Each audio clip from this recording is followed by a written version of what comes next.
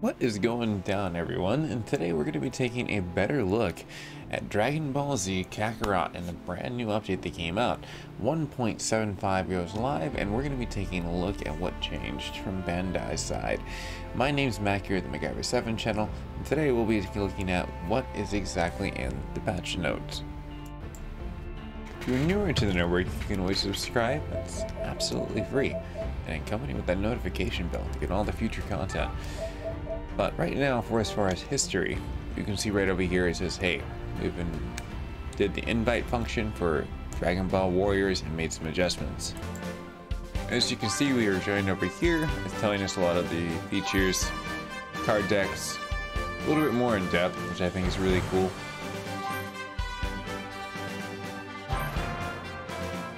Invite feature. It likes refreshing, all that fun stuff. So, for a lot of people that have been part of that card series, there's tons of stuff. As you can see, other stuff that's already been added on top of there with the DLCs. They're really great. So, if you are newer to the network, you can always like, share, and subscribe for future content. This was a main one for the Dragon Ball Card Warrior and some stability fixes, what they've had throughout the game. So, I will see you guys and gals in the near future. Stay safe and stay classy. And if you subscribe today, who knows? Maybe your power level will just go over 9,000 too.